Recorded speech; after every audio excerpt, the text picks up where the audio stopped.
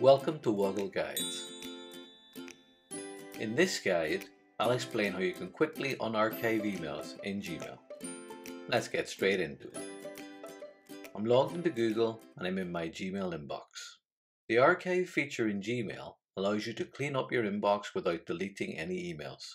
Annoyingly, there isn't a handy archive folder you can click into that shows all your archived emails, but you can still show all the emails that have been archived by clicking into the search bar at the top of the inbox and typing in the keyword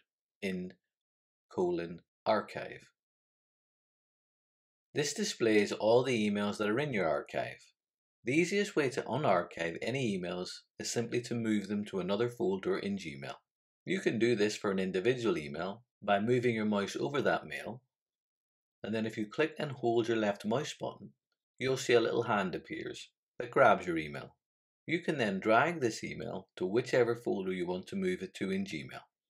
And once your mouse pointer is over that folder, let go of the left mouse button, and Gmail will confirm that the email has been moved to that folder. You can also do the same thing for groups of emails, but before dragging any emails, you first need to select them. You can do this just by moving your mouse to the small checkbox on the left of the email row and clicking on it once. Once you've selected all of the emails you want to move, as before, click and hold to grab those emails and then move them to the folder of your choice.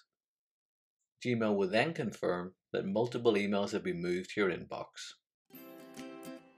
I hope you found this Woggle guide useful and learned something new. If you have, please like or subscribe for free so that you can find out when new guides are available.